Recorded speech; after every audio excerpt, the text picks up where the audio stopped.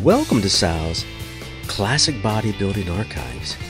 In today's episode, we're going back to June 1982 Muscle and Fitness magazine. Samir Bannout, Training Like a Lion.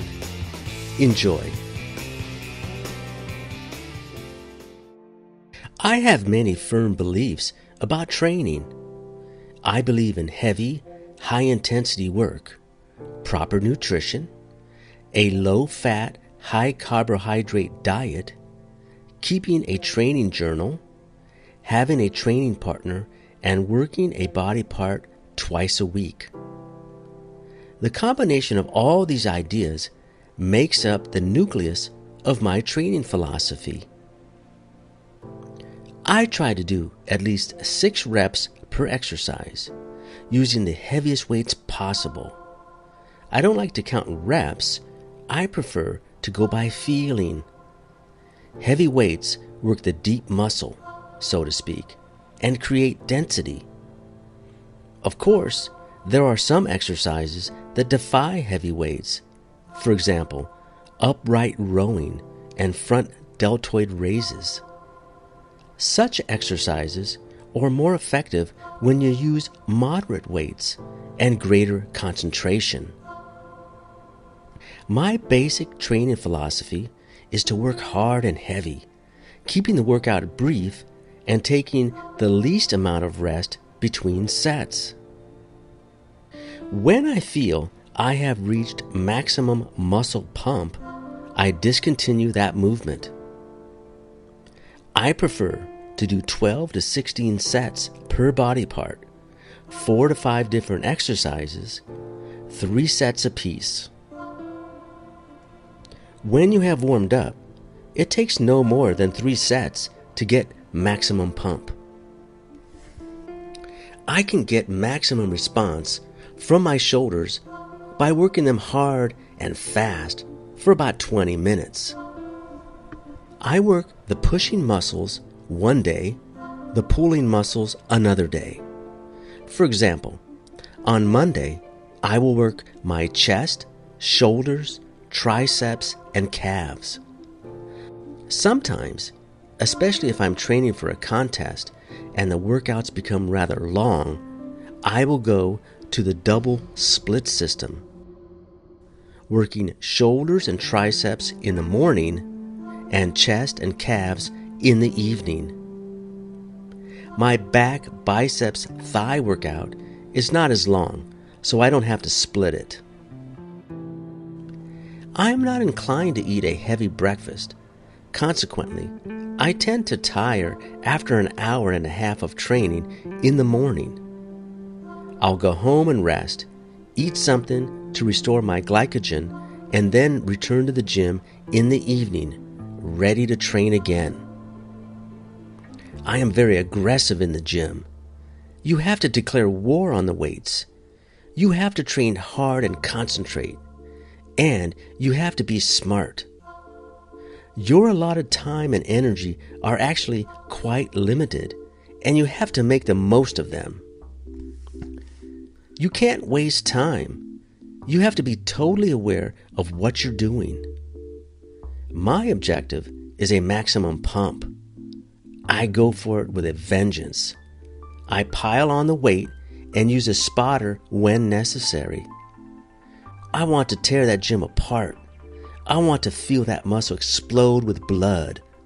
This may sound excessive, but, as I said, I am aggressive. You also have to be mentally prepared when you start the workout.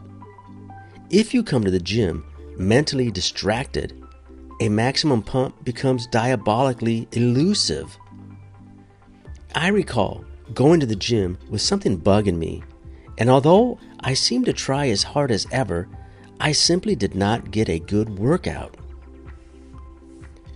As I get older, I seem to have more control of myself. I am better organized and more patient. One learns to wait and stalk, to pounce at the right moment. That's why we're all in the gym, to train. The gym is no place for idle talk. It's a place to train. It's really encouraging at World Gym or Gold's Gym to see the others around me training hard. I like the way Robbie Robinson trains. Perhaps he doesn't use the heavy-duty system like Mike Mentzer or even my type of heavy, high-intensity training, but I like the way he works. Robbie is in his own world. He doesn't look at anybody. He doesn't allow anything to disturb him. He's in there to train, and that's it. Me, I'm a bit noisy, joking with my training partner, but that's the way we keep ourselves psyched up. I think the reason I've been successful is because I always train heavy. Today, I am much stronger and bigger because I have continued to train that way. I have also become increasingly aware of what I eat. I am very selective about my food. I would venture to say that bodybuilding is 65% nutrition and 35% training. Some bodybuilders are not deeply concerned with nutrition, and somehow they still manage to become successful. Maybe they have great genetics on their side. I don't know, but I have to be careful. I have always counted calories. I'm allergic to some foods, such as milk and cheeses. They also tend to make me look puffy.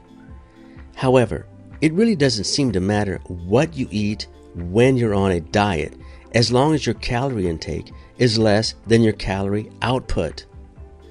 Regardless, I still prefer to follow a balanced, nutritious diet. I'm a health food advocate. I make sure my fiber, protein, and calories come from natural, unrefined foods. Depending on the amount of body weight I'm carrying, I may start restricting my calories a month to 2 months before a contest. I keep my carbohydrate intake fairly high. On the days I train heavy, my total calorie intake will be approximately 2,300 calories. On the other days, I consume about 1,700 calories. I believe a hard-working bodybuilder needs at least 125 to 150 grams of protein a day. 60 grams of protein daily for the average person is adequate, but not for the bodybuilder. During the last 10 days before the contest, I will cut down to about 1,000 calories a day while following a low carbohydrate diet to get rid of the water between the skin and the muscle. During the last 2 years, let's face it, I have not been able to come in fully ripped for a contest. I think I was trying too hard. In order for me to get ripped, I had to go on a starvation diet. I overdid it. This year, I've changed my approach. Now, I relax more, eat a bit more between contests to let my metabolism kick back up. I have gotten to the point where my body has adjusted to the higher calorie intake and has limited my body weight gain.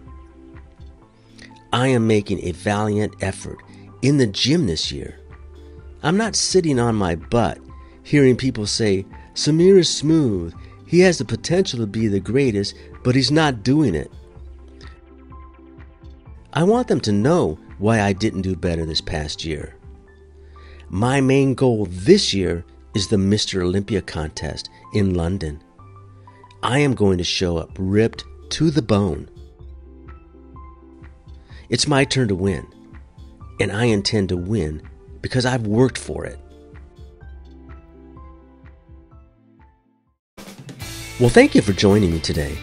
I hope you enjoyed today's episode. Please leave a like, comment, share, and subscribe. I would appreciate it.